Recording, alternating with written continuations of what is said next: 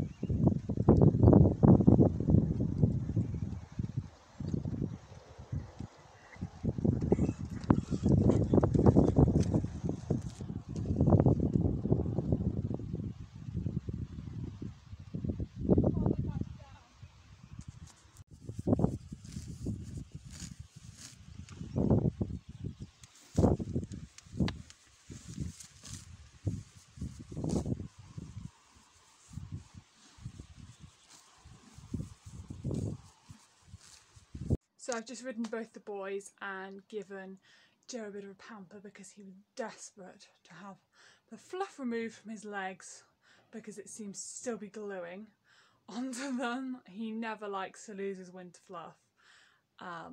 So yeah, you always have to really encourage it out, which isn't the nicest. But yeah, I just wanted to talk to you about how they were all going. We were wimps yesterday because it rained, and we gave both the boys a day off. And I suddenly remembered why we only ever give Obi a lunge as his light day/day off. Because, well, he went beautifully an hour after I got on him and trotted him around and endured the spooking and the bucking and the, you know, general madness. Then, yeah, he was brilliant after that. And he really liked his bit today, his happy tongue, although it wasn't that easy to tell because he was being difficult. And then Joe, I wrote him in we've got the happy tongue and the bomber ported barrel bit on trial. I rode Joe in the barrel bit, and like we'd not had a problem with Joe's bitting or anything. Like we just tried them because we had them on trial. Like we've got them on a 30-day trial. Let's try all horses in them. But it made like a difference. I wasn't expecting to make a big difference, but he really felt so much more like he wanted to accept the bit. And like he was really soft, and I just really liked it. So big hit, and yeah, I'm really pleased with them. And then yeah, he was really good. But the second exercise that I've got set up, well, we had 2 exercises set up as you'll see, but then I'm going to show you them. I'm going to draw them out on my computer and then explain them from there because we had to take one down to set the other one up because we only have a 20x40 arena, so we couldn't fit it all in. So I'll show you them on the computer and then try and draw the striding in and stuff. So hopefully that'll make sense. But the second one is I got it from a girl called Chloe Pearson, and she is the most elegant rider. Like I aspire to be that elegant. And yeah, I will try and leave a link to the Facebook post that she did with that video of her explaining the exercise, and she did a really professional like voiceover. And then there's me mix shifting as per. But yeah, so she's a beautiful rider. Like I really wish I could ride like that. But yeah, and it works on simple changes. That's what I was going to say. And Joe's simple changes are really established, and I really found it quite easy. But then Obi, he's still working on them. It's an intermediate move, and we're just trying to get them more established to help with his collection and stuff. And he struggled quite a lot with it, which was quite interesting. The feeling that I got, he was just like, oh, this is hard work, Mum. Whereas Joe was like, got it. Sorted. Which, well, Joe's always like that anyway, so it's just a pretty amazing horse. And so I'm going to leave you now and just sort up a few things around the yard, and then I will go and draw up the exercises on my computer and talk you through them. So because I get distracted really easily, I haven't got around to filming the explanation, but I've drawn them all up on my computer, so I'm going to go through them now. Okay, so as you can see, you come down the poles and then you can go either left or right over them, and then there's a halt box there, so you do or transition. So you do a transition down from canter or to halt, and then up into trot over the poles, and then again do another like halt or transition here. If you do a halt, I'd suggest you then go straight to these poles here. This is really good because you can use the impulsion that you generate from the halt to help your horse to bring their hocks underneath them and halt square and get a perfect square halt. It's really good for training young horses to do that. That's how we've got Obi to start to halt a lot better. And then the other little bit with the exercise here is that when you can come over these poles and then go and do a transition in this transition area there, and then again go back over them and up there. And also you can come over these poles and then count the number of strides that you get along this long side, and then come over them again and either go and try and get a few more or less strides around this edge here. And that's really good for developing their different gears in their trot, because it helps keep because the poles bring their hocks underneath them so that they can really push from underneath. So that's the first exercise. So this is the second exercise. You've probably seen this on my Instagram. It is the one that Chloe Pearson, that I've sort of taken inspiration from Chloe Pearson from. And then, so these are canter poles, and then these are trot poles. And you come up over these, and then I cantered up here, and then I came across up centre line, did a transition here, made sure I was in trot, again another transition using the poles to make sure that your transition is clean and their hocks are underneath them, and then again canter away and over these. You can do it all in trot as well, and you can progress to doing like coming down the centre line, canter to halt, and then up to trot, canter to walk, canter to trot, etc. And also like picking up canter, that's a really good one, because I don't know if you still have to, but you certainly used to have to pick up canter from walk in, I think, the 3-star tests, but I'm not sure if you still have to, because FEI have just changed their dressage tests, having learnt them all.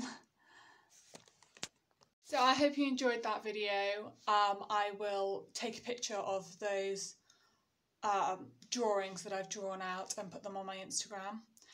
And if you did, make sure you like and subscribe and leave a comment. Tell me that you enjoyed it, and then make sure you're share it on social media so that everyone else can benefit from my exercises and stuff. So if you're Instagram, it is LucyJRichards_eventing, and Facebook is just Lucy Richards Eventing. So I hope you enjoyed. Make sure you like, comment, share, subscribe, etc. And see you for the next one.